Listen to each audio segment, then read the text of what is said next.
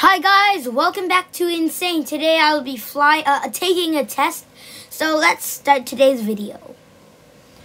Well, as you can see, I am flying at 11,700 feet.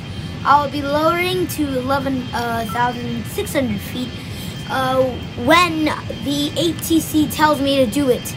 As you can see, I'm changing my course by autopilot. This is the autopilot over here.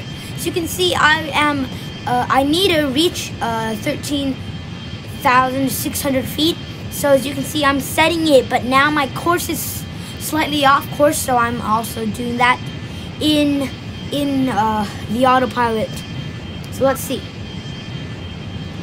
Well, as you can see, control tower, the ATC contacted us urgently. I don't know why, but let's just follow the instructions.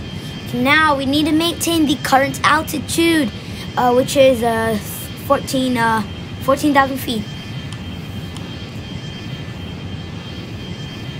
Oh, I think I just I didn't open the autopilot for the altitude. Okay, now I can proceed back to waypoint Molgo, M-O-L-G-O, and resume the correct altitude, which is 11,600 feet.